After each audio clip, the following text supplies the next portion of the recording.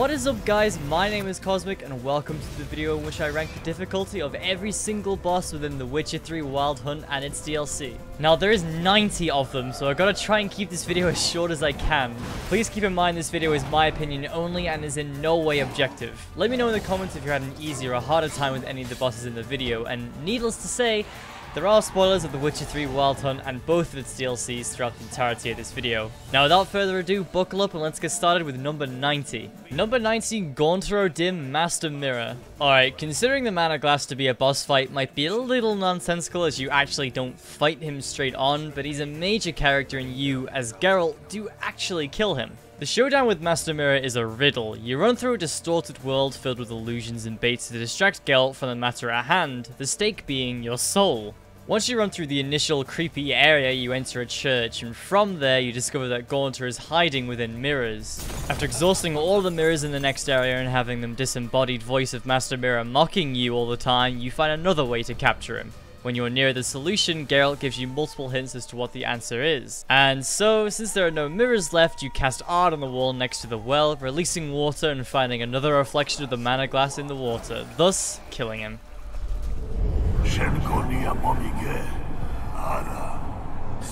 Begone, you've lost.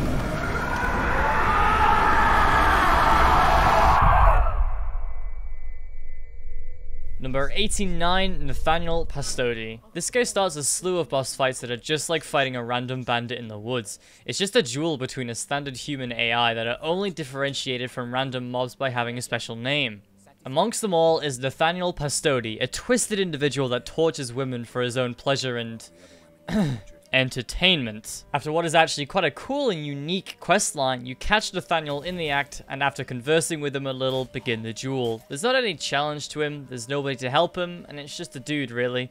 A messed up dude. You might as well just fight a random dude in the forest. Number 88, Ewald Borsodi. One of the most short-lived but interesting characters in the game, Ewald Borsodi is a mysterious individual that assists Geralt in getting the House of the Borsodis for Olgierd von Everec. After organizing a heist with him, you travel with him to infiltrate the Borsodi auction house with a master of locks and a gymnast. Once you reach the vault, you find out Ewald has been lying to you and you battle it out. Once again, really nothing special, just a dude with a special name that you duel. Shame really, but I hate getting lied to. Number 87, Caleb Menger, a commander soldier of the Church of the Eternal Fire that you and Triss travel to kill or interrogate to gain information of where he sent Dandelion. What can I say? Another dude that you duel. Nothing special differentiating him from a random bandit in the woods except for a special name and involvement in the story. Actually, this segment getting to Caleb is harder than this dude, but it's also damn fun melting through everybody with Triss. Number 86, Doppler. Alright, I actually have something special to say about this one. Since he's a Doppler, he can disguise himself as Geralt, and that's exactly what he does. He also utilizes the signs, defending himself with Quen and occasionally blowing you away with Ard. This, however, does not complicate the fight all too much. He's still susceptible to signs like Axii that makes the fight pretty damn easy. His health bar is also the size of an ant, so he dies really quickly even if you're under-leveled. Number 85, Madman Lugos. We're pretty much done with the one-on-one bandit type duels. Now we're onto the gank fights, and Madman Lugos takes the crown as the easiest of the bunch. This is because you get help from Ermion while fighting him and his soldiers, and since it's quite late into the game, you're most likely going to have upgrades on Geralt that can actually trivialize basic gank fights like this, such as Whirl or Rend. With the assistance of a strong mage such as Ermion and this, the fight with Madman Lugos is just as easy as you'd expect. This guy doesn't deserve much more than this joke of a fight anyway. Number 84, Sigismund Dijkstra. God damn it, Dijkstra, I like you, but I really just hate you. Kinda glad that I finally get to slaughter you. Just another gank. You also have Tala, Vess, and Roche helping you to exterminate Dijkstra and his men from his corruption. And hell, I'm glad I didn't find his treasure. Number 83, Doppelganger Wraith. This is similar to the fight with the Doppler, except there's also a Wraith of Kira with him. This fight is balanced because although the spirit of Kira is firing magic from afar, you also have the real Kira helping you to counter this. Once you kill the Wraith of Geralt, which is easy in and of itself, you can go and gank the spirit of Kira and kill her before she can do more than shout for Geralt when she sees a rat. Number 82, King Radovid. Long live the king, or not. This is also a strange one to consider a boss fight, as you do not actually directly fight Radovid himself, but you do have to get to him. What's stopping you from doing this are the hordes upon hordes of Redanian soldiers, a lot of them wielding the big shields, which I find really annoying to get behind. If you have Rend or spam Axii, this is fine, but I still find them really annoying, and placing them all so close together in such big numbers makes this gank really annoying. Number 81, Horst Borsodi. After killing Ewald with him and his men, as well as the lockpicker you chose to hire, Horst offers you the House of the Borsodis, but without the documentation inside it. Declining this offer, you fight Horst, the lockpicker, and 2 shielded Redanian soldiers. This gank is pretty cool, and the arena is nice too, but that's about it. Nothing special to say about any of the members of the gank, and nothing really differentiated from the standard ones. I will tell you though, loot this area before you leave. It's a vault, it's got expensive things, and you can't come back here. Shiny money for you. Number 80, Von Everec Raids. Let me tell you, this boss does not live up to any other boss with the name of Von Everec in it. It's just a bunch of standard human AI ghosts. You may not get any assistance for the fight, but you really don't even need it. As I mentioned in the Madman Lugos fight, you pretty much only need World or Rend to trivialize this, and judging by the level requirement of Evil Soft First Touches, I reckon you have either one of these by now. This boss leads up to one of the funniest and creative quests in the entire game though, so I guess that adds some sort of satisfaction to it. Number 79, Vision of Madman Lugos. Imagine, just imagine a vision of yourself being more challenging than your actual self. I find this fight to be more challenging than the ordinary gank because although you get assistance in both of them, you don't get help from a powerful mage in this one. Instead, you get the help of a few swordsman Skelligers. Number 78, Berserkers. A bunch of bears that you fought numerous times throughout the game so far and have hopefully had no trouble with. Combine this and the fact that you're assisted by a ton of Skelligers, including Madman Lugos, Krak on Crate, Hjalmar on Crate, Holger Blackhand, Ceres on Crate, and Dona on Hindar, it makes for a pretty damn easy endeavor if you ask me. Number 77, Vision of Eredin, King of the Wild Hunt. Geralt's greatest fear in the Cave of Dreams manifests into the Shadow Spirit version of the King of the Wild Hunt, Eredin himself. What's unusual and intimidating about this fight is that there's this big red skull above Eredin's spirit that indicates you are dangerously underleveled to fight him. But this isn't actually the case, and he doesn't one-shot you as you'd expect from a mob accompanied by that icon. Another thing is, you don't even need to fully deplete his health bar, the fight ends before you even expect it. Number 76, Ulrich and the Fallen Knights. Couldn't give a shit about your grief.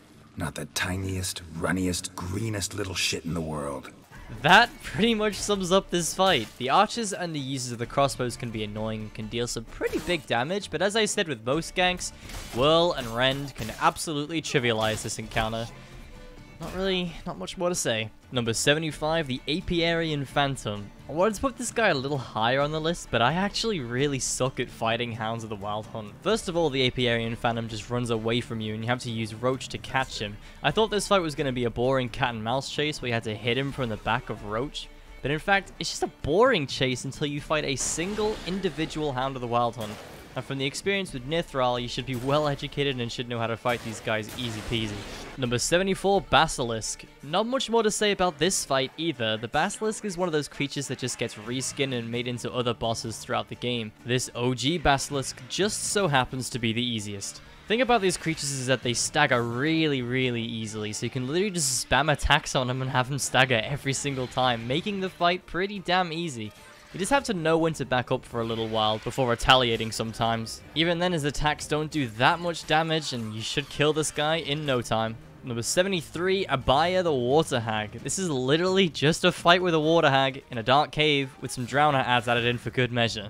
Abaya's health pool is pretty small, deals pretty lackluster damage, and can be taken down pretty easily. Only thing to really watch out for are those drowners that can gank you and stun you out of any sign casting or long attacks you may throw at her. You can choose to go all out on Abaya or take out the drowners before going for her, but either way, it's a pretty simple fight that you shouldn't have any trouble with at this point in the game. Number 72, the King of Wolves. This fight is made much easier by the fact that you play as Ciri.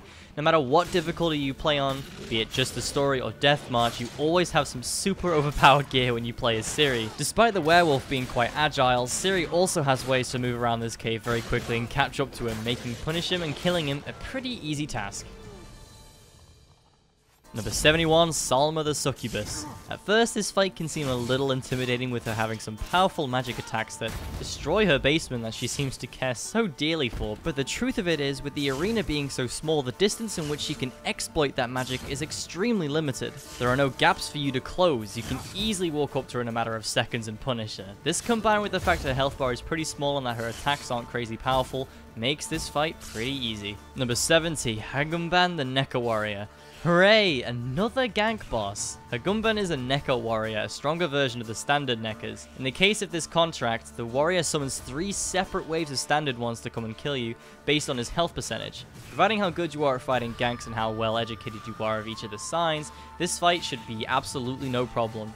It's just very slow, and very boring, and not fun, and bad. Number 69, Woodland Spirit, the Leshen. I love the designs of Leshens and Spriggans. In appearance, they look somewhat sentient, with very slow and delayed movements, almost as if they are reluctant to fight you. Two special things about Leshens are that they can conjure roots from the ground to attack you from a distance, or they can close this distance by disappearing into mist and crows and warping closer to Geralt.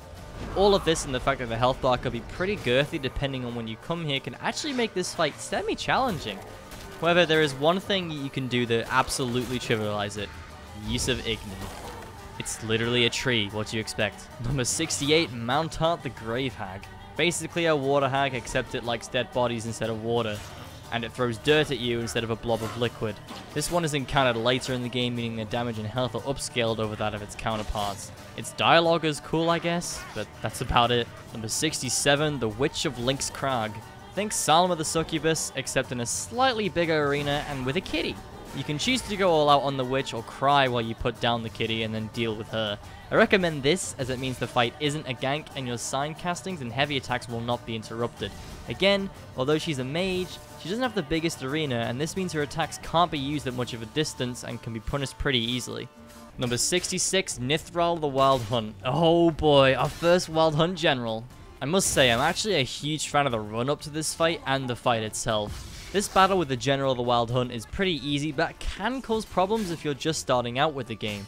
For an early game fight, Nithral introduces the player perfectly to enemies that are slow and hit hard, and how to deal with them. With Kira helping you along the way, something that makes this fight easier, Nithral will go invulnerable multiple times during the fight, healing himself and conjuring portals to NL, which Hounds of the Wild Hunt will come through. Upon the defeat of each wave, Nithral will become vulnerable once more, exponentially taking more damage each time this happens. All in all, the fight isn't too challenging, and it's probably the least memorable out of every fight with a General of the Wild Hunt, but I appreciate this fight for being a nice tutorial boss for what comes up later in this fantastic game. Number 65, Higher Vampire. You may think turning invisible is an awesome power, especially in a battle with a Witcher. But is it really when you don't actually turn invisible? The battle with this Higher Vampire bluffing in cooperation with Nathaniel Pastodi is just a matter of dodging initial attacks and then punishing after you get dove. He goes invisible, but as I said, he's still very easy to spot. You just watch out, dodge his initial pounces, and you're good to go. Only reason he's not high on this list is because he can actually hit you pretty hard, but just don't get hit, lol. Number 64, the Big Bad Wolf. I love this quest, and I love the place in which this quest takes place. The Big Bad Wolf is the wolf from the Little Red Riding Hood story. After fetching a red robe for Sienna, she goes full cosplay and masquerades as Little Red Riding Hood herself. After admiring the several large features the wolf has, he decides it's time to eat Geralt and Sienna. He's basically just a werewolf though, similar to Morkvarg and the King of Wolves. The Big Bad Wolf is in very late game, in the DLC to be exact, so his damage and health is all upscaled to suit this, and that's why he's this low on the ranking list. Number 63, Noonwraith, the Devil by the Well. I hate raids. I'm too obsessed with teleporting and escaping my Yrden, and I find them infuriating to fight sometimes, especially if they regenerate or have very girthy health bars. Despite the Devil by the Well being quite early game, she can cause quite the problem for anyone very new, or anyone that grabs his contract super early. The key to fighting raids, Noon Raids, and Banshees are to cast Yrden on the ground, turning them into their manifest form. If you don't do this, you're relying on RNG to really deal any damage to them. In spirit form, they absorb the vast majority of damage that heads their way from Geralt. They're definitely my top 5 least favorite enemies to fight in this game, and there's 9 reskinned Wraith bosses.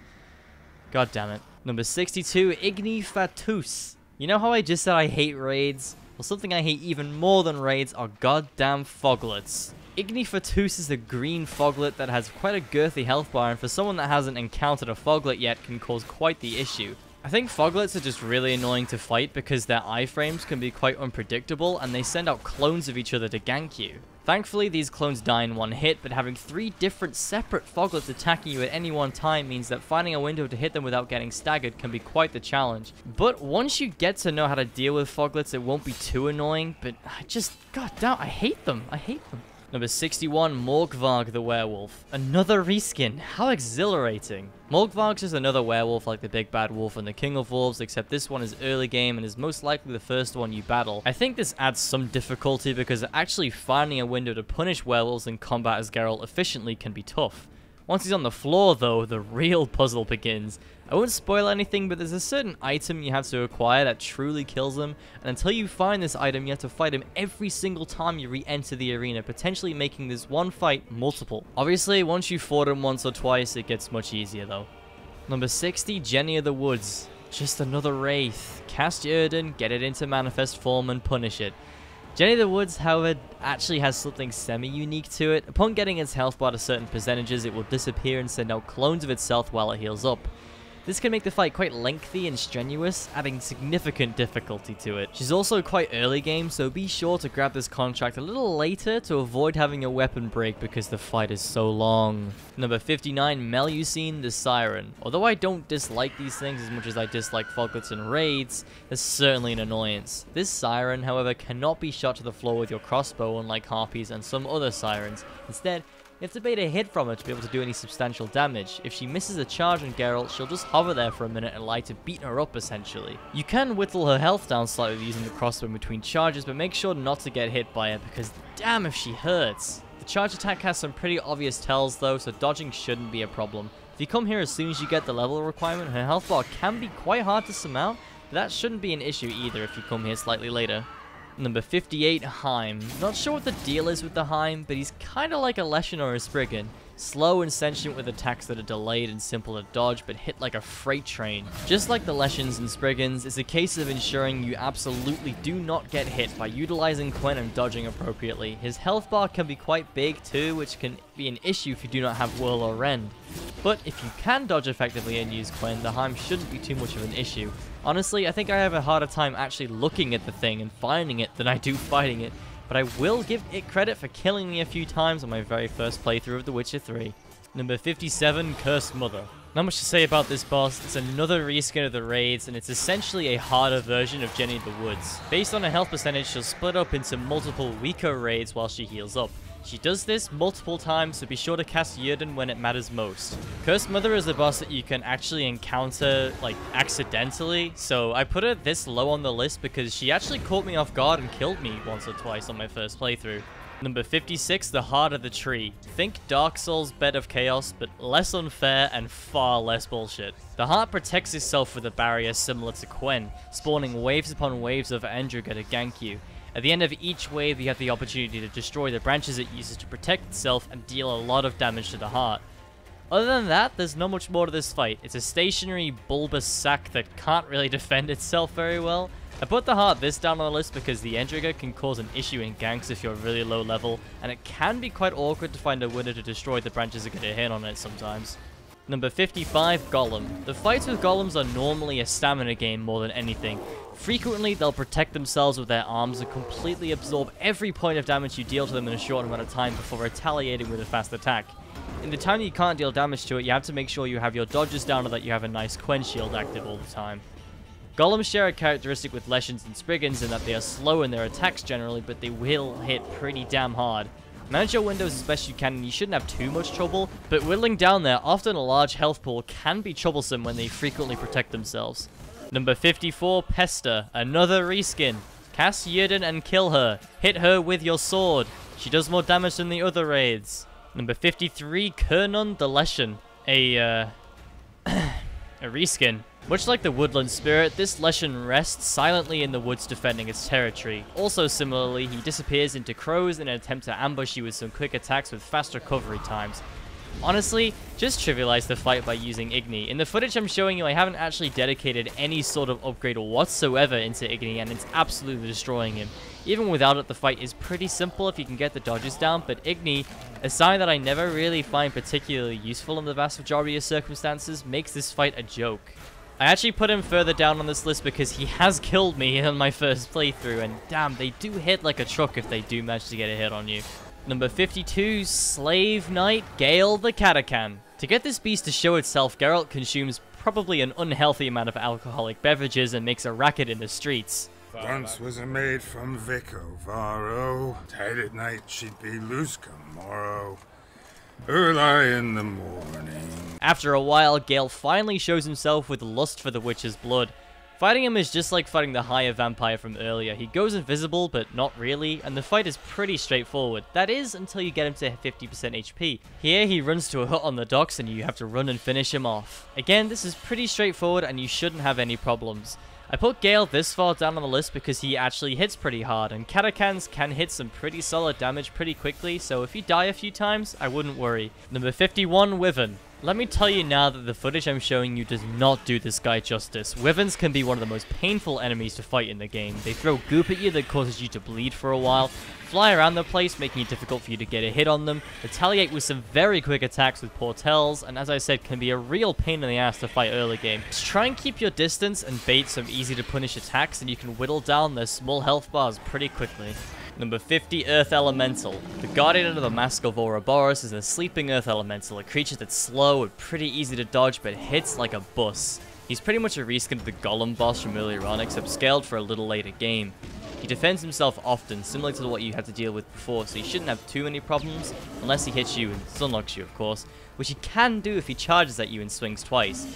His appearance is god-awful, too. He's just a lump of rock with arms and legs. Number 49, Sarasti the Ekimara. This fight really caught me off guard the first time I encountered it. It's a reskin of Gale and the Higher Vampire, except this one has seemed to give me more trouble than the others. The arena for this fight just feels weird. There's broken pillars in the center of the room that often obstruct my dodges. The room itself feels smaller than it looks, and this makes the fight with this agile Ekimara quite challenging.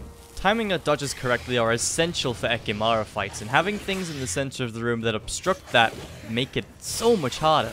I struggle to dodge these things sometimes, and when they do hit you, they can hit really hard as well. Combining this and the small, cluttered arena makes this fight harder than its predecessors.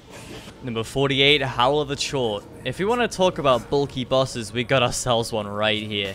After baiting the creature to the cave, you finally go head to head with it, and this thing is basically just a blob of HP. For the most part, his attacks are slow and quite easy to dodge, as with a lot of bosses, but he hits pretty hard if you get hit by one of them. He does have an attack that he performs if you're behind him or extremely close to him, where he slices with his claws horizontally. This attack will stun you with ungenerous hitboxes, and he could potentially follow up with a lethal attack. Try to watch out for this, whittle down his massive health bar, play the stamina game, and you should be good to go. Number 47, Lucy the White Lady Noonwraith. Short and sweet, it's an exact reskin of Jenny of the Woods and Cursed Mother. She splits up to heal, but it's scaled for a later game, meaning she does more damage and heals more quickly. Number 46, Fire Elemental and Philippa Eilhart. Some of you may put this boss lower on the list, and I would too if I made this list right after my first playthrough. The thing that makes this fight so infuriating on a first playthrough is its goddamn flame AoE. It's similar to the Smelter Demons from Dark Souls 2.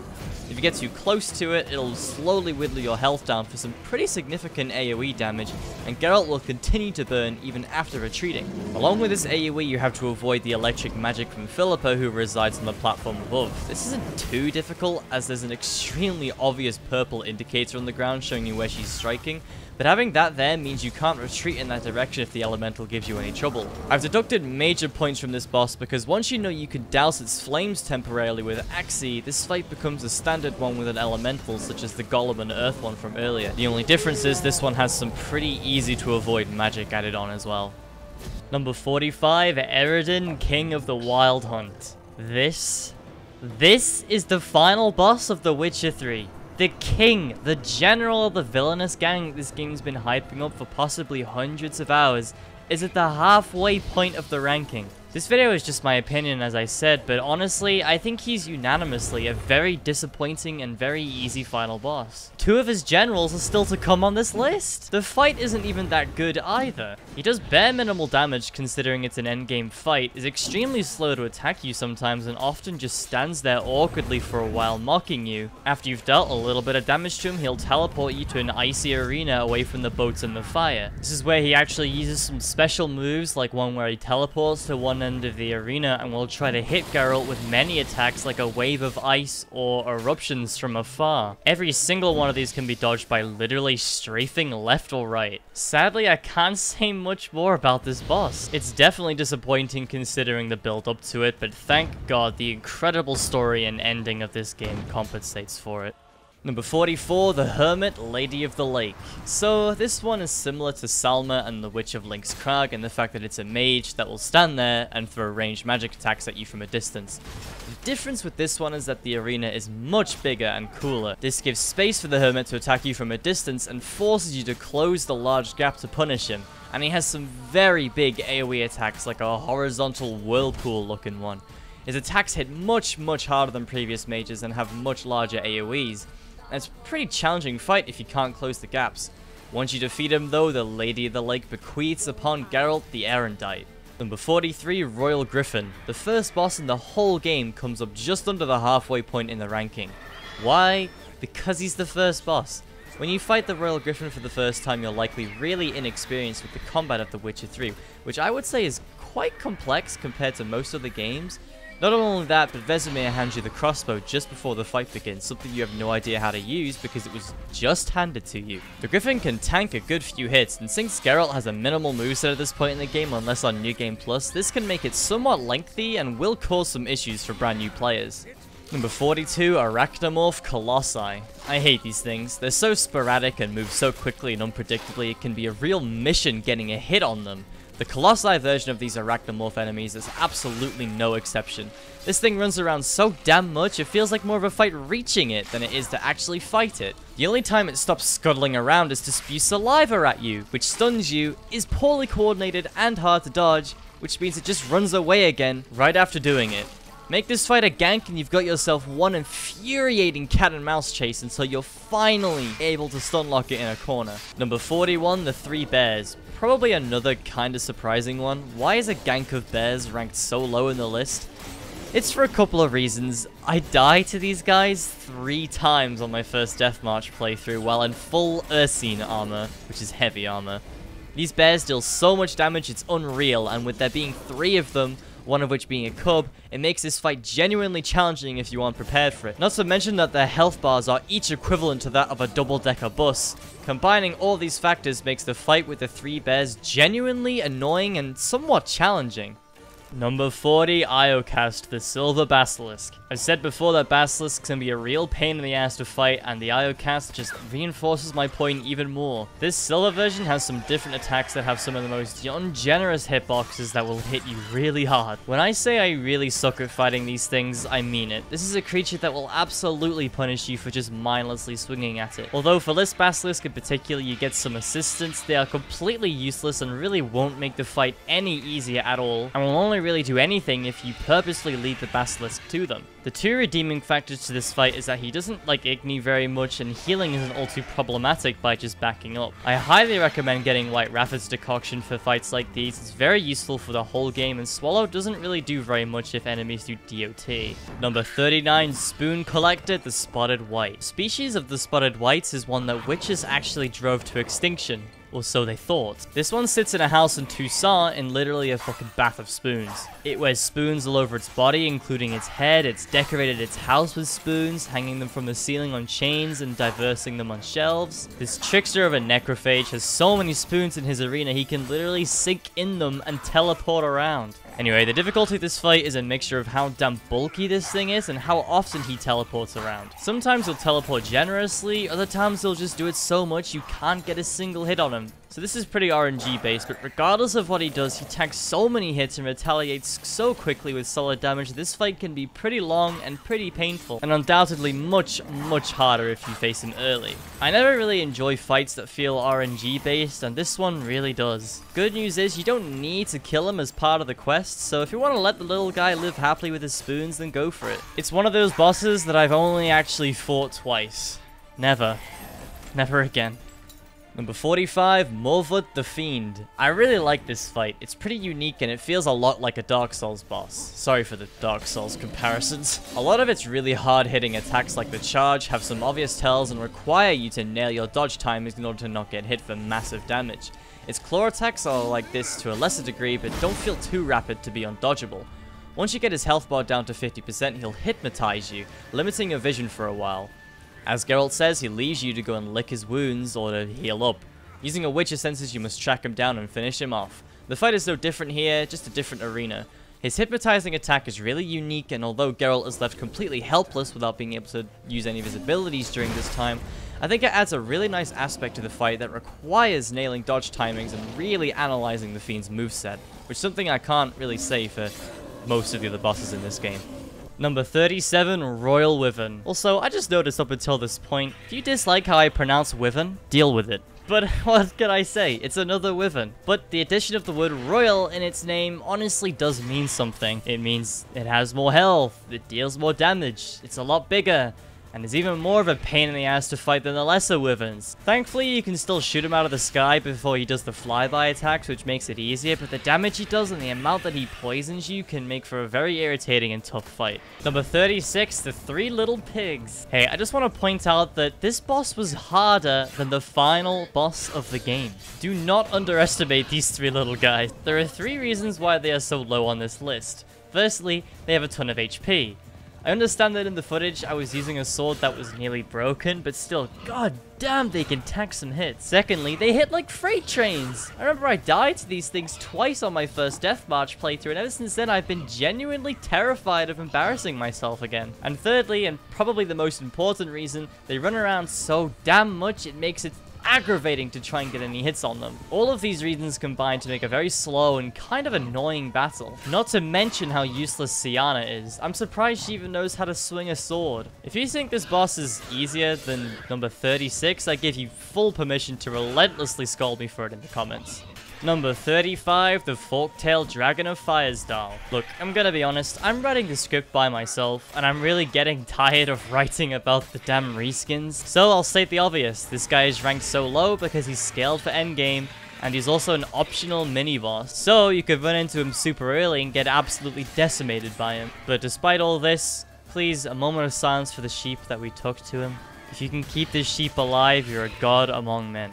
Number 34, Alpha Garcane. I still don't understand this boss, really. I'm not sure if you can dodge a couple of his attacks, like his deafening AoE, although I've never actually tried just running away from it. Similarly to a lot of the beasts this side, his counterattacks come so quickly it's nearly impossible to predict and block accordingly, and he'll probably stun lock you into a few swipes that will do a good bit of damage to you. You can see in the footage that he's extremely easy to stun lock, but the amount of bulk this boss has means that you can't keep doing it for long before he'll inevitably swipe back at you. Not to mention that every single time he hits you, you'll get poisoned, so healing with anything other than the White Rapids decoction is a no-go. He often leaps up into the air and slams back down onto the ground, so the only thing you can use to get used to these attacks is his shadow. All in all, with some pretty hard-hitting and rapid attacks, the Alpha Garcane will definitely cause a few people's deaths. Number 33, Phantom of the Amphitheater. What did I tell you about all these Wraith reskin bosses? Yeah, we've got another one of them, so I can just get through it pretty quickly. The quest associated with it, but other than that, how did you enjoy the play, is arguably the easiest way to get the Wisdom Chivalric virtue for the Erendite, and that's the only reason I ever do this treasure hunt in the first place. And as I've always said as justification for putting specific reskin bosses like this lower on the list, you encounter it accidentally sometimes, and it has damage and health scaled for endgame. Number 32, Bruxa. I really wish I could say this boss is cool, but I can't. Unless I'm missing something or mis-strategizing with them, it's pretty irritating to fight any of these things. And I say these things because there are multiple of them dispersed throughout the DLC. Not one of them is less annoying than the other. They go invisible and become invulnerable for a short amount of time while unleashing a relentless fury of attacks at Geralt. This is pretty easy though, since you can just block them, but where this fight can be a pain in the ass is how many windows you have to attack them. The roar is always a good time to get a hit or two in, but you have to be in the right position to do this. If you're good at hitting her and she's swiping at you, you can get some crit damage done, but this isn't exactly easy. Often you can be swinging at her and you'll trade blows though, which is worth it since she doesn't have the most health in the world. The Bruxa deals pretty decent damage, and the attacks she unleashes when she isn't invisible can be tough to dodge or parry, and these moments are where you'd want to swing aimlessly anyways unless you want the fight to last 2 years. As I mentioned, there are multiple of these throughout the DLC, so once you fight one, the fight with the others will definitely go much faster, but they're still annoying as hell to fight, and it's something I really don't get excited for when replaying Blood and Wine. Number 31, Caranthir of the Wild Hunt. This one may be slightly controversial in placement, and my justification for it is probably terrible, not gonna lie. Honestly, I think it's just because I suck at this fight. More specifically, I suck at fighting the elementals he summons, but we'll get to them. Caranthir is the only boss in the game that you fight as both Ciri and Geralt, with Geralt jumping in when Caranthir reaches 70% HP. The first phase with Ciri can be pretty simple, but god damn if Caranthir hates staying still. He's teleporting from one place to the other every 2 seconds, and it can make the fight, as I said with the spotted white, a little annoying. Thankfully, this doesn't last long before Geralt joins the gang and takes on Caranthir himself. The general now has access to multiple new attacks, like one where he summons a portal above him and conjures an ice elemental. I honestly was getting one-shot by these elementals on my first Deathmarch playthrough, and I was in full mastercrafted Ursine armor. They have insane bulk considering they're made of ice. They turn the fight into a gank, and he can continuously summon them. I had 3 coming at me at once on my first playthrough, and it made it so tough to even see where Caranthir was, it led to my death a couple of times. Aside from his elementals, he has access to a sort of soul mass attack that is poorly telegraphed, and he can send these out in either a group of 5 or 1 individually. They do a hefty amount of damage and inflict frost damage and slow down onto you, which can make closing the gap between you and him much more difficult. The caveat is that each of his attacks have a wind-up time, so if you can get in and hit him before he unleashes the attack, you can deal big damage to him and also get a few swings in while he's staggered. So if you get good at closing the distance on him, which is most easily done by ignoring the ice elementals, he's not the bulkiest boss in the game, so interrupting his build-ups to deal big damage to him will make the fight pass in no time. Number 30, Shrieker. Think Basilisk, but with 8 million times more aggression and bleed damage. I remember on my first Deathmarch playthrough, this guy drove me insane because I insisted on playing recklessly without adapting to the fact that he guards himself and retaliates with almost instant attacks that cause bleeding and can stun you. I kind of dislike how quickly he shields with his wing, because if you're hitting him and he does this, it's almost instant, so you could be halfway through his swing and he'll just insta-block and retaliate with an attack that hurts very, very hard. Salt is added to the wound because you can't heal with Swallow, so you have to heal with White Rafford's decoction. Seems to be a pattern with these Wyverns and Basilisks. Number 29, Daphne the Banshee. Still not done with the Wraith reskins, and we still have 3 more to go after this one. Daphne, though, starts the feud that are pretty unique in their design. They're still weak to Yrden as always, but Daphne is faster than the others, has access to a scream that will summon skeletons to come and gank you. But that's about it. Just spam Yrden and kill these skeletons in a few hits. And as always, I'll mention it again, she's this far down on the list because of the gank and the fact that her damage and health is scaled for later game. Number 28, the Archgriffin. Take the Shrieker from before, make it more bulky, and you've got yourself the Archgriffin. I really hate not being able to say much about the bosses as we go further down the list, but reskins are exhausting, and I can't really say much more about them without repeating myself. This one has more health, and it deals more damage than the others. Number 27, Wham-A-Wham the Rock Troll. This thing attacks you before you even know about it. Your initial intentions as you walk into the cave is to talk to it about the miners that I quote, it whammed. After you interrogate him, you get the choice whether to let him off or to fight the poor thing. I fought him 3 times now, and on my first playthrough especially, he gave me quite a thrashing. Maybe I just sucked at the game, or I just suck fighting the rock trolls, but I found him so unpredictable and his attacks seemed to deal 70% of my health bar. One thing that makes fighting these things so difficult is the fact that you can't hit the back or the arms if they cover them up. So the only place you can deal damage is from its front, where, needless to say, most of the attacks come from. He doesn't have that much health, but having your windows to attack narrowed down by so much by his arms make the fight pretty difficult, as you need to know when to back up and take it easy. You don't see it in the footage, but there's an attack where he can just blindly run forward, unleashing a frenzy of attacks with his arms that I swear to God will one-shot you on deathmatch no matter what you're wearing. Number 26, Jin. This thing is a cloud of smoke. Icy, electric smoke. And let me tell you something, I have been very generous with this boss's placement. If you have enemy upscaling on, it will one-shot you with almost every attack it has, and I mean it. I actually gave up killing this thing on my first playthrough because I was just not having fun. I'm not sure why. Maybe the game classes the Jin as a normal enemy, so it decides to scale it up with you. I'm not sure, but with that setting on, my attempt to kill it on my live stream was an hour and 14 minutes long, because the only way I could do anything was just by standing behind the master in the center of the boat and waiting for Quen to replenish. Because of this, he was really hard to rank. This entire video was pretty hard to rank if I'm honest, but I sailed with here because even without getting one shot consistently, he's just absolutely relentless with his attacks. He just doesn't stop sometimes. I'm not sure if you're even supposed to dodge them, but they seem so sporadic and unpredictable. I'm not entirely sure what Project Red wanted us to do here. It's a pretty annoying boss that will absolutely cause some issues for people, and do yourself a favor and turn off enemy upscaling in the options if you're playing on any difficulty higher than just the story, at least for this fight. Number 25, the Crones of Crookback Bog. As is the nature with most ganks in any game involving a lot of bosses, having the battle be 3 versus 1 adds a substantial amount of difficulty to the fight and is definitely, to me, the hardest one is Ciri. The Brewess isn't much of a problem due to how slow she is and her lack of ability to do anything but stand there taking hits, but the Wispess and the Weavess can absolutely cause a problem or two with their irritating persistency and their ability to get around the arena and cover distance on you, or in some cases, hit you with ranged attacks. Ciri's powers can help with the gank aspect of it, but for some reason they can still hit you even if you're flying around about all over the place, and since you're Ciri, the only way to heal is to not get hit for a while, which of course is difficult since you're dealing with more than one enemy. One of the few fights in the game that will demand some sort of efficient camera management, and one that will test your skills in the use of Ciri's powers. And after all of this, the Weaver steals your amulet and buggers off with it. Way to make the fight even more annoying. Number 24, Penitent. Hooray, another Wraith! Good luck dealing any significant damage to this one at the start though. The battle with the Penitent is just a time game. You're waiting for Mikyal to light the brazier in the lighthouse. And what do you know, the fight turns into a gank after 30 seconds with additional wraiths joining the party. Exactly what we needed. The goal at the beginning of this slog of a battle is to take out the ads while also making sure you don't take any damage from the Penitent itself, as it hurts quite a bit and you want as much as your health available for the final segment. Once Mikyal lights the brazier, the Penitent will disappear and summon 6 wraiths all at once to come and attack you. If you suck at fighting these things like I do, then it'll be really irritating having to kill all of them once they've spawned.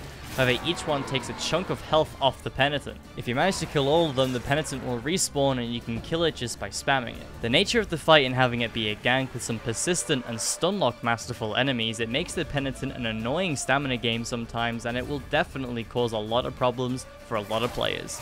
Number 23, Old Spear Tip, the Cyclops. The embodiment of bizarre hitboxes that can be generous or ungenerous, this Cyclops is a somewhat sporadic brute that runs around in this small cave trying to pull his punches at Geralt and Lambert. The thing that adds so much difficulty to this fight is the unpredictability of him and his hitboxes. Like, come on, you're telling me this punch hits me, but amongst all of this, I don't get hit?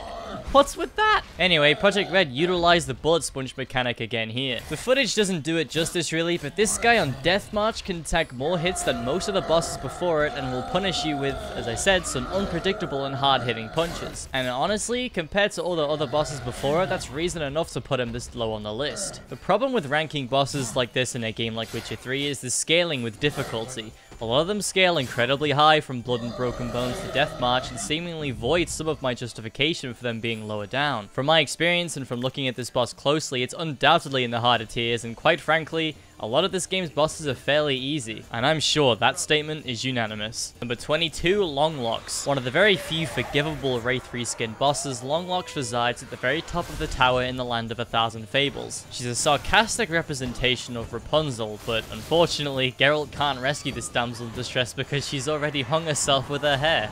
Morbid. The strategy here is similar to what it is with the others. Yrden is a big help and Rend can definitely assist in dealing chunks and chunks of damage. At certain intervals though, she will scream a purple aura, disappear into mist, and then skeletons will jump in from the railings. These skeletons, these goddamn skeletons. They stagger easily, but they hit harder than Eredin does. Not only that, but it's a gank, so if you don't have Whirl, you're gonna have a very, very tough time with this one. And as always on Deathmatch, these things seem to have more health than most enemies in the game, and they shamelessly gank you. And on top of all of this, Longlocks will reappear twice more with a more varied moveset than Wraiths and Banshees than that she's a reskin of, then disappears and summons yet more skeletons. I'm not going to say much more. The damage is insane, the gank is annoying, the skeletons are tanky, and that's it for the penultimate Wraith reskin of the list. Number 21, Grottore the Spriggan. Although we're getting lower on the list, then I really should be talking more about why the bosses are getting harder. I can't really talk very long about the reskins as per usual. The Spriggan is basically a reskin of the Leshens from earlier, but once again, its damage and health is scaled way higher than its predecessors, and it's found somewhat late in the Blood and Wine DLC. This one also does not share the weaknesses to Igni, so it makes one of the aspects that trivializes its friends completely unviable.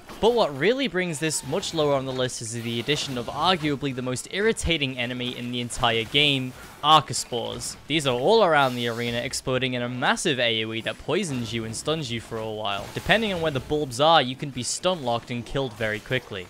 Definitely focus the Archospores first to make the fight more straightforward and allow yourself to focus Grottore a little. He's pretty tanky and you can get help from Francois, so you'll have some help, but that doesn't really make it much easier. He kinda just acts like a distraction.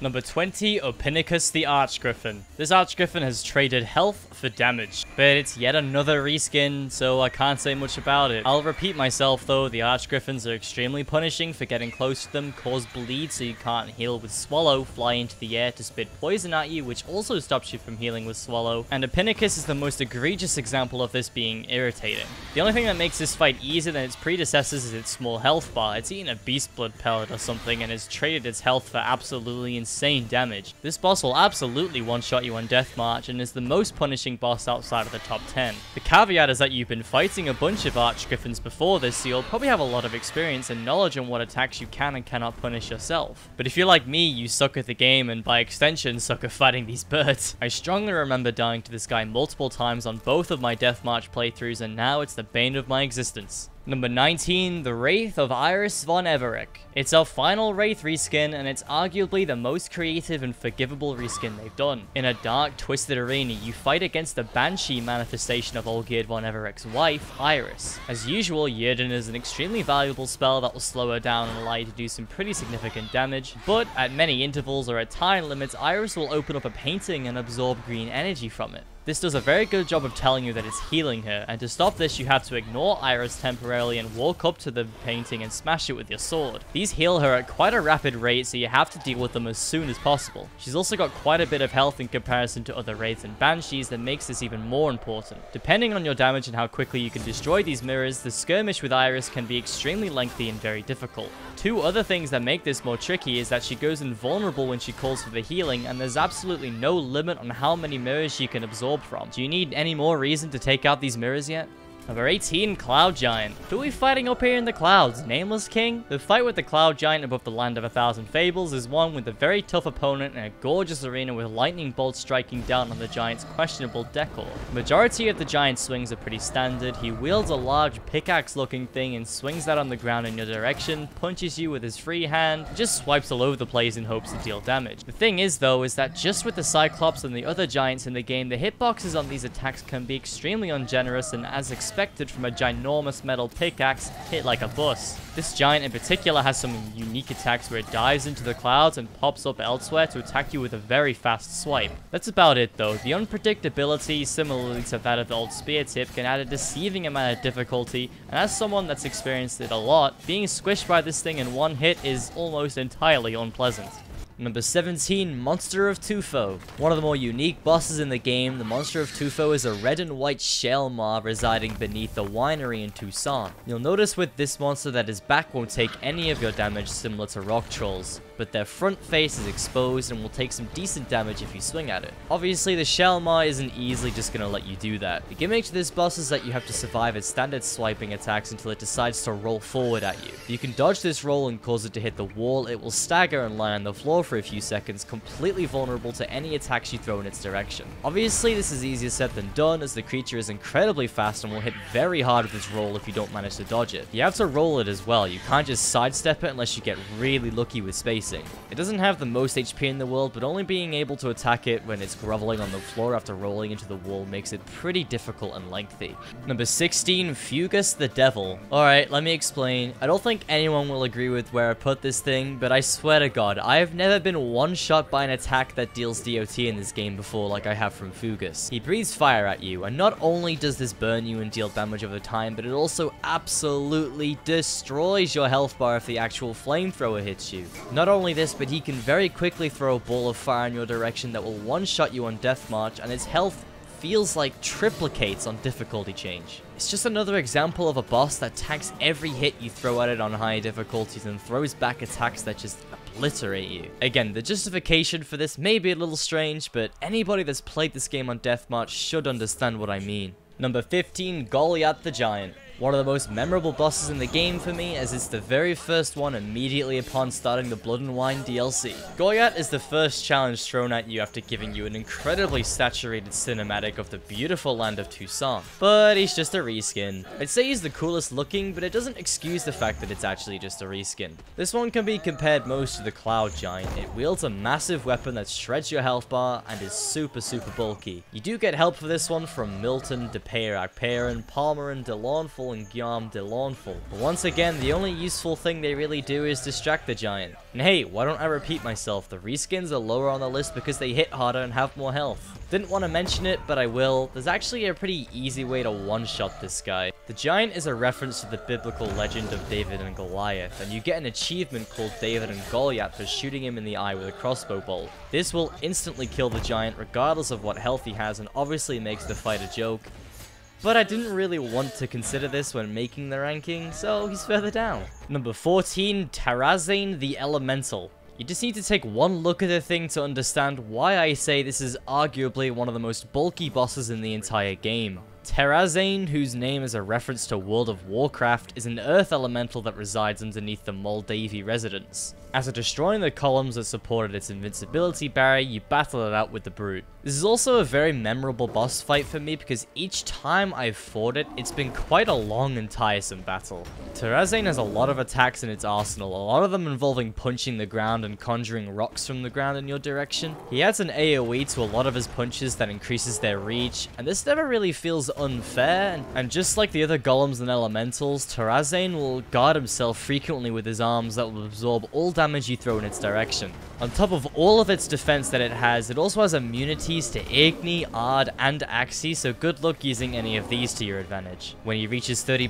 HP, he gets twice as aggressive, starts summoning rocks all over the damn place, Demon of Hatred style, to confine you into an even smaller arena, and will swing at you what feels like twice as often with slightly larger AoEs. Although it's fairly easy to get hits in due to how slow he is, the amount of health Terrazane has is crazy, which forces you to nail your dodges against his swings for a very long time. Combining all of these elements together makes a very long stamina game that requires you to always be on your guard and play as well as you can. Number 13, Slizzard Matriarch. There's something about these two lizard dragon things that just makes this fight amongst one of the most difficult and infuriating in the entire game. The fight starts off by fighting the Slizzard female, the Matriarch. Their attacks involve flying around and lobbing fireballs at you and chomping at you while they're on the ground. All of these swipes hurt like a bus, and the fireballs will burn you and thus prevent you from healing and swallow. Much like Lud and Zorlan from Dark Souls 2, this is a fight with an enemy that has some pretty standard attacks reminiscent of that of the Archgriffins and Basilisk in the list, so actually fighting the Matriarch itself could be pretty simple. However, at 50% HP, the baby Slizzard joins the fight, and this absolutely skyrockets the difficulty. It doesn't matter if their attacks are fairly simple, having two of them attacking you at once adds an insane amount of difficulty to a fight that, on paper, sniper is pretty standard. If there was just one of them, it'd be a pretty boring game of shoot them out of the air, stay glued to their asses, and keep on swinging that sword. But now you have to manage two of them. One could be flying in the air, lobbing fireballs at you from a safe distance, while the other could be hunting you on the ground to try and throw punches at you. And managing one while also making sure you aren't getting hit by the other is very difficult. You've really got to make sure you don't nonchalantly tunnel vision one of them for too long, because you'll almost definitely get punished severely by the other. Their health is very generous and the damage they deal is high considering there's two of them, and is one of the most egregious examples in this game of a boss fight where the difficulty absolutely skyrockets by simply making a number 2 instead of 1.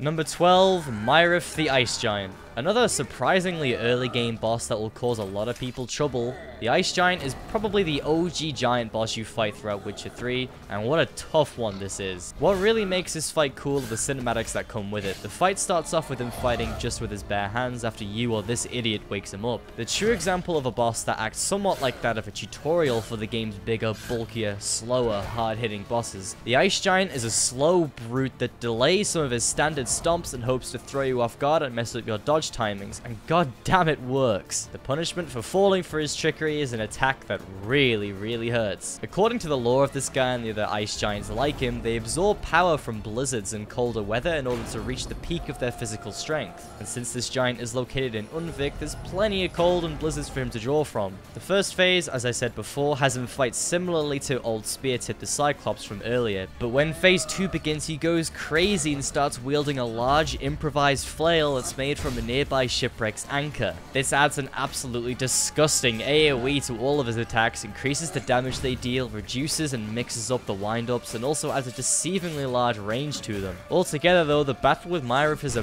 brutally punishing one that acts as a tutorial for the game's bigger bosses, and I'm sure this one is one everyone remembers for kicking their ass a couple of times at least. Number 11, Heresy the Arakas. This fight is oddly reminiscent of that of the Djinn from earlier. This fight seems uncharacteristically difficult, it almost feels unfair. And it feels this way unless you come here at least 10 levels higher than the quest suggested one. And I know I'm not the only one that feels like this. I'm sure, maybe a lot of people arrive here under-leveled, but when I fought this guy in the past, I've come here 2 or 3 levels above the recommendation on Death March, and I still just get one shot while wearing full bear armor. And this boss will one-shot you with almost every single attack it has if you have enemy upscaling enabled, just like the Djinn. This boss also shares the relentlessness and mercilessness of the Djinn, but to rub some salt into the wound, it adds a poison damage over time as well. This means that amongst all this crazy aggression, he will not let you heal with Swallow, so once again, the White Rafford's decoction is the only choice here. And just as you thought I justified it enough, it's a gank as well! He will summon young Arakai to help him in the battle, and on top of his aggression, this can make the fight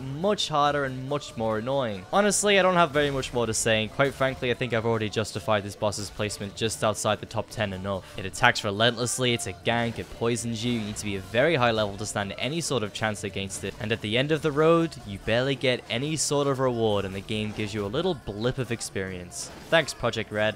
Just entering the top 10, we have the Botchling. Now, my question is, are you surprised this guy's in the top 10? I seriously feel like this boss depends almost entirely on user experience, and I feel like 50% of people will agree with this boss's placement, and 50% will completely scold me for it. Considering how early game this boss is, it is absolutely brutal. It's fast, it scratches hurt a surprising amount, it's bulky, the Baron is sat over there screaming like a baby while we're trying to fight his baby. He goes pretty much invulnerable for a certain amount of time to summon raids to come and gank you, and the game does not tell you at all how to counter this. Throughout the time that you're getting ganked by raids, you're probably not using Yrden since you have no idea what that really does, and that it turns raids into manifestation form in order to actually kill them. So you just sat there aimlessly swinging at them without dealing very much damage, and amongst all of this, the Botchling is healing his ginormous health bar at a concerning rate. There is a way to counter this by casting Axii on it. This is the only sign that actually does anything major to it, and it will retract the spikes for a while to stop it from healing and allow you to hit it without taking any damage. This sounds like it sort of trivializes the fight, but it introduces the aspect of sign managing. Because it hurts you a lot, you probably want Quen active as much as possible, so you have to make sure you have it active while also keeping Axii ready before it heals too much.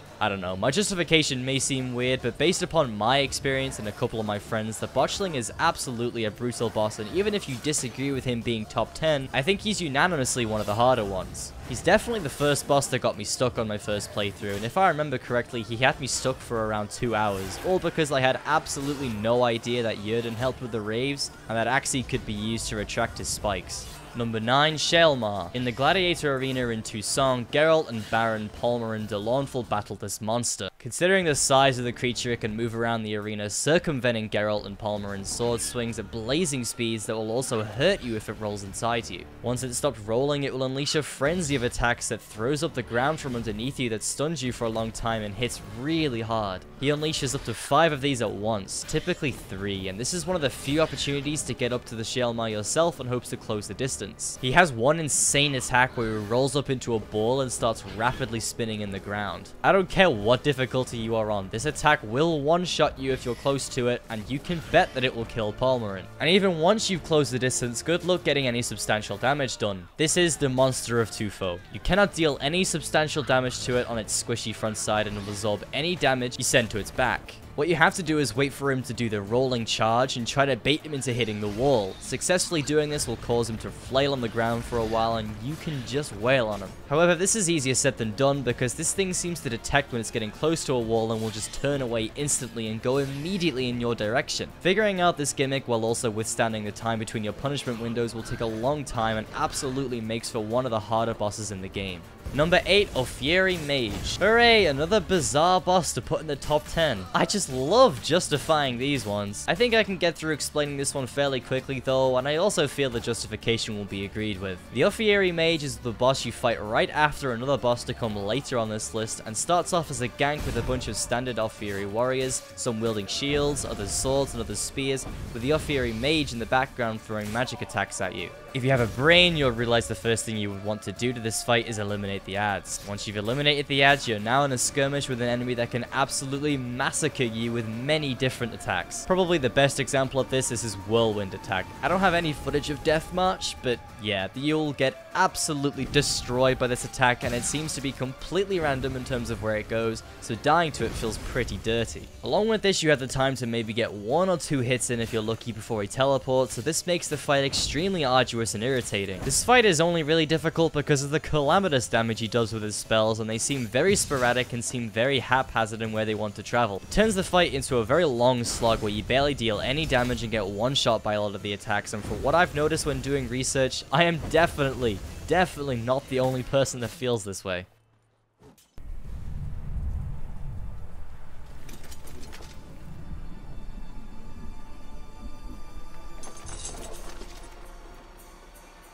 The sisters said you would come.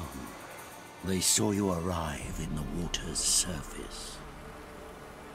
They did not see the girl, but she is with you, is she not?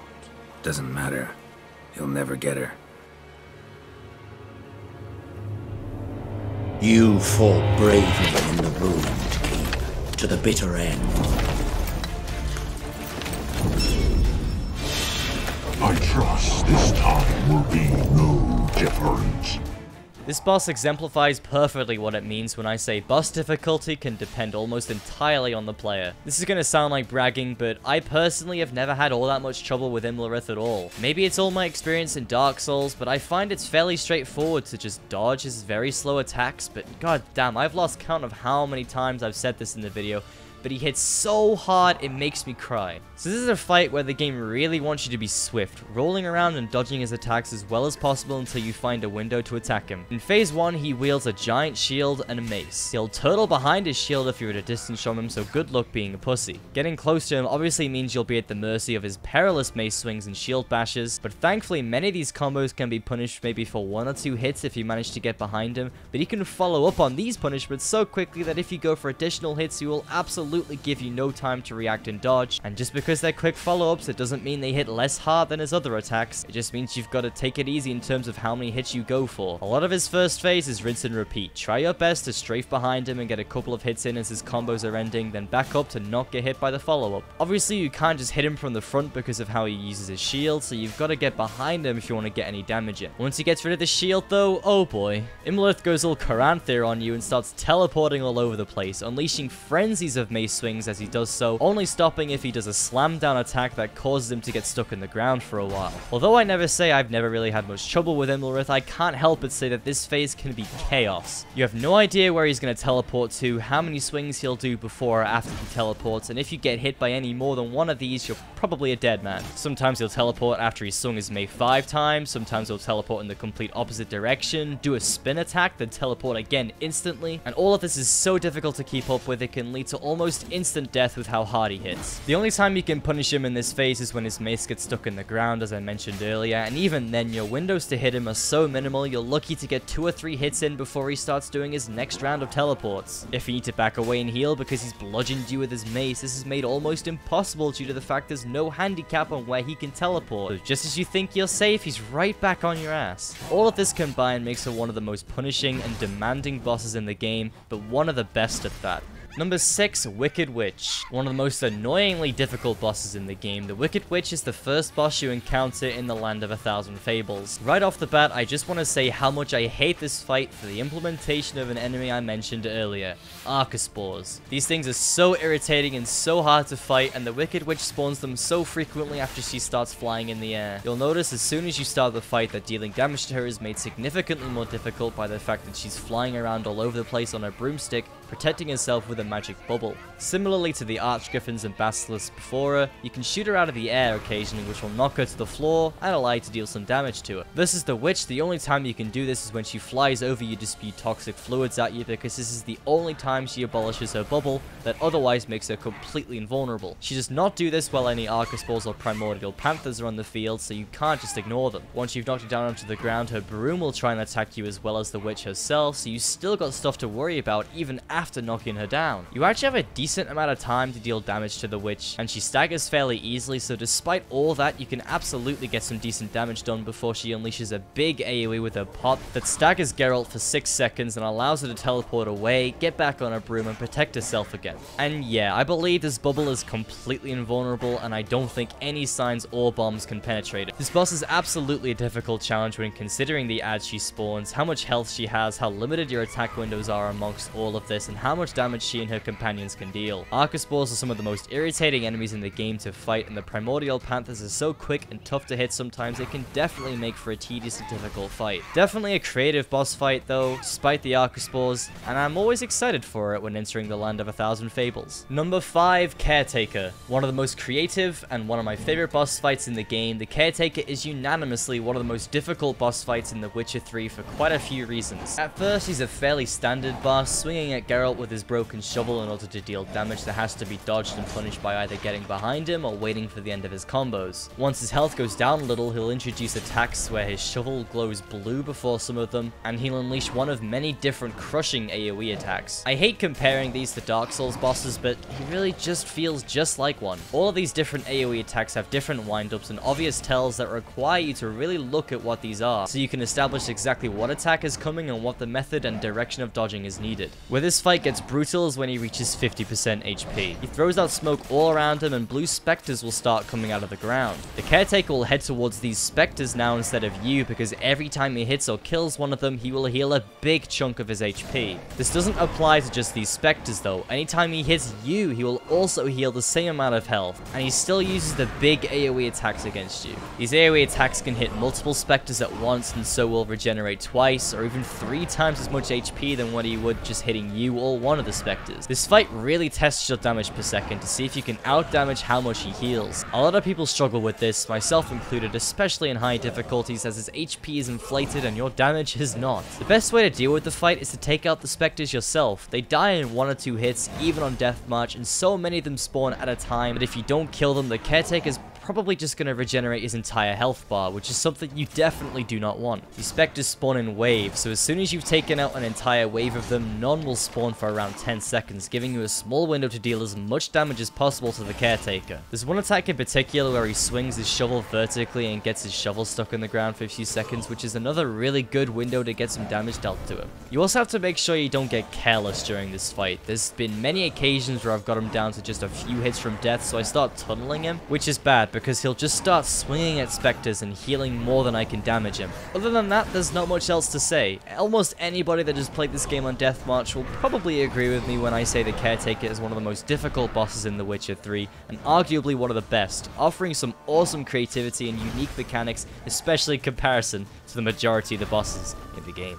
Number 4, Iris's greatest fear. This boss is going to be difficult to talk about because I'm still yet to talk about the boss they're based on, and I don't want to spoil that one as there's going to be a lot to talk about when we reach him. This boss does something with an even more difficult one that makes it slightly easier but still really difficult. It multiplies it by 7 and removes 90% of its health. Saying this, it is still one of the bulkiest bosses in the game that hits just as hard as anybody else after it. The gimmick to this battle is that although he's been multiplied by 7, only 1 or 2 of them are active at any one time. If you're familiar with the Deacons of the Deep from Dark Souls 3, then you'll understand what the goal is here. A dark spirit possesses 1 or 2 of them at a time, making the ones possessed the only ones active and attacking you. You have to pay close attention to this because if you attack one that isn't active, he will become active and make the fight a gank, which is something you absolutely do not want in a fight as difficult as this. On Death March, every single one of these enemies will one-shot you regardless of your armor, and I strongly remember my friend playing through this DLC for the first time in full cat armor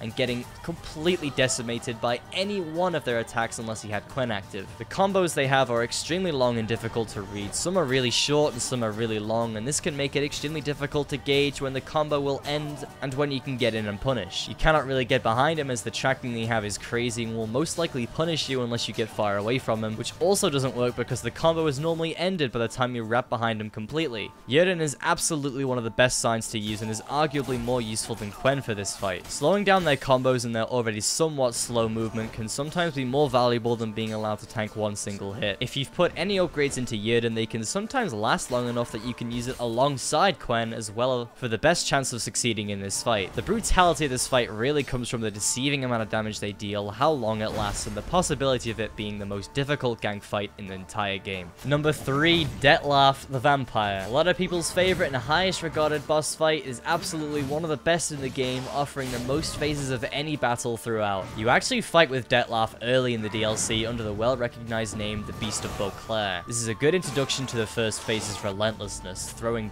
brutal flurries of swings at you that deal a lot of damage and make dealing damage to him very difficult. But you aren't supposed to win this fight, and your good friend Regis comes along to assist you in the battle, causing Dettlaff to flee until you meet him again near the end of the DLC where stuff gets a little bit more real.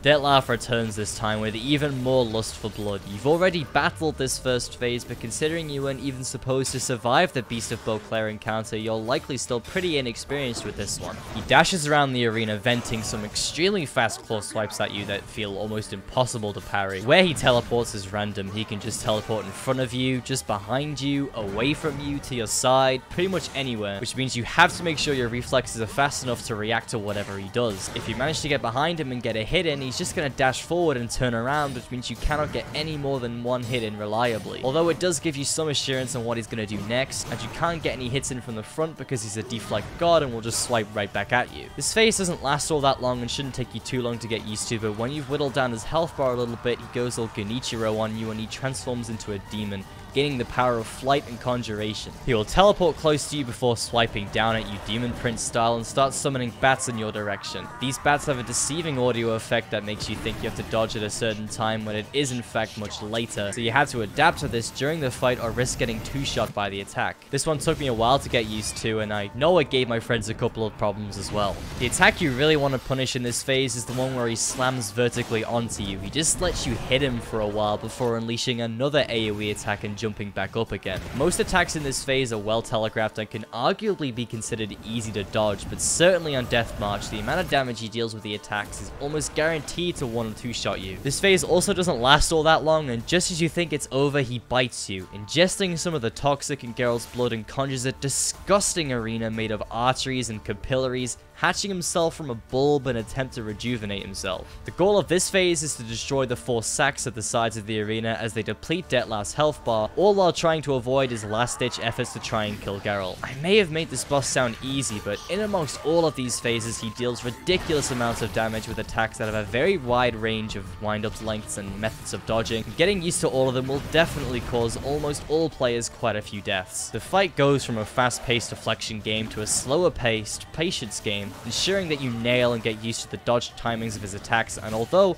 individual phases may not last all that long, a fight with essentially 4 phases total can be a very tough stamina game. Certainly one of the best and most memorable bosses throughout The Witcher 3 is a fantastic and satisfying way to finish one of the best DLCs I have ever played in a video game. Number 2, Toad Prince. On the other end of the spectrum, we have one of the most abysmal and unfair bosses throughout the entire game. This boss is just awful, and I don't know how to explain how awful it actually is. I know I'm not the only person that feels this way, but in my opinion, this boss feels uncharacteristically difficult compared to almost every single other boss in the game, except for one, obviously. This boss feels like it's taken every single enemy in the game, taken their health, and put all of it into its own health pool. This monstrosity living beneath Oxenfurt will one-shot you through a Quench shield with a few attacks that have some of the most ungenerous tells and hitboxes, and I cannot promulgate this to you any more than I already have. It's the most egregious example of Project Red utilizing the bullet sponge mechanic while simultaneously giving a boss access to some of the most disgusting and hardest hitting attacks in the entire game. And if you thought getting one shot was awful enough, the entire arena can be absolutely slathered in poison that will almost immediately dissipate your Quen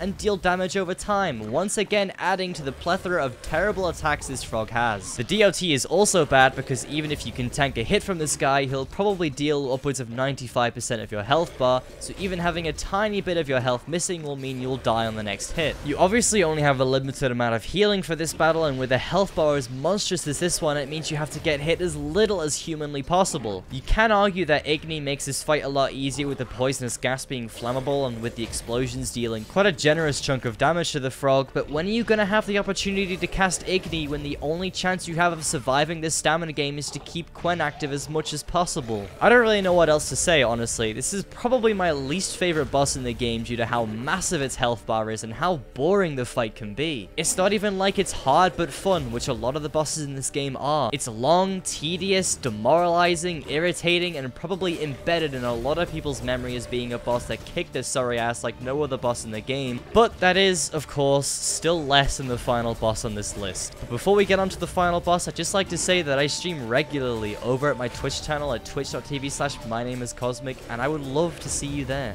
And the title of the hardest and my favorite boss in The Witcher 3 Wild Hunt goes to the legend himself, Olgierd von Everec. Oh man, what to talk about first. This boss is the opposite of the Toad Prince in the fact that he's brutally difficult for all the right reasons. He's a very good balance of insane difficulty while still being a very fun battle. Olgierd uses demonic powers given to him by the Man of Glass and the utilization of his enchanted Ophiri Scimitar to apparate short distances and unleash devastating power attacks at Geralt that will almost definitely one or two shot you. He has many long and unpredictable combos that end arbitrarily. Sometimes he'll swing twice, sometimes he'll swing 20 times, and it's really difficult sometimes to gauge and predict when his combo ends for you to go and deal some damage to him. Doesn't matter what level you are either, his attacks deal a brutal amount of damage despite the fact their quick flurries feel almost impossible to deflect to deal any damage to him, and you get barely any breathing room to try and reposition yourself. The footage really doesn't do this fight justice. I'm actually pretty good at this fight because of how much I fought him after him kicking my ass for hours upon hours upon hours. The only real windows you have to attack Olgierd are the ones you get by staggering him by deflecting his glowy red attacks or attacking him after he throws sand at you. You can get behind him for a bit, much like Dettlaff, but good luck getting more than one hit in. Attacking him directly just means all of your swings get deflected and deal no damage to him, so there's also no point in doing this. The fight unkindly requests that you risk everything to nail deflect timing, something that I would say not a lot of players commonly do in The Witcher 3 as a high risk, high reward method for the fight. He does stagger for a while and let you get quite a fair amount of hits in if you do manage to nail the deflection, but regardless of your level, you'll deal such little damage to him, the fight fight is going to be very long regardless. I prefer the method of getting behind him and getting hits in, as it removes some of the unpredictability from the fight and also means I'm not really risking my entire health bar for one deflection. Not to mention that Olgierd has access to many of the red glowy attacks that all have different tells, similarly to the Caretaker, and all of them will need different deflection timings, and this makes it far more difficult. Yrden is useful for this as always, slowing down his attacks to make the deflections easier, but it's still so much easier said than done. Adapting to Olgierd's merciless combos can be difficult, and although a lot of the standard swings can just be blocked without much effort, he can follow up very quickly with some perilous swings that are very dangerous if you're not prepared for them. All in all, this fantastic skirmish between two Master Swordsmen is an exhilarating battle that offers a massive amount of difficulty for people interested in the challenge. It's accompanied by some of the best music in the game, has an amazing atmospheric battle arena, and is truly one of the best battles the game has to offer. My only complaint about it is that he has so much health it can make attempts at fighting him quite exhausting. Just like in the Toad Prince, you have a very limited amount of healing, and when versing a boss with such an enormous health bar that does the amount of damage Olgierd does, one hit early in the fight can exhaust almost a third of your healing depending on what you have. But that certainly does not stop it from being one of the best and the hardest boss in The Witcher 3 Wild Hunt.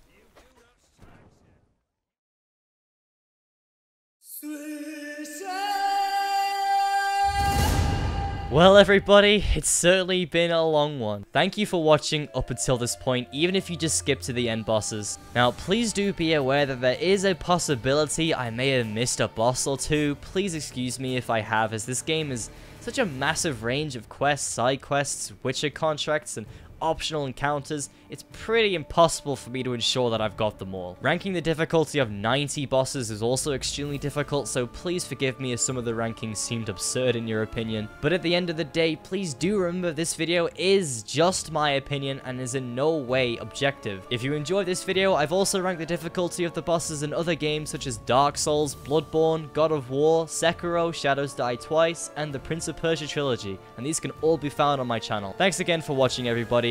My social media is in the description if anybody is interested. I hope you enjoyed, and I will see you all next time.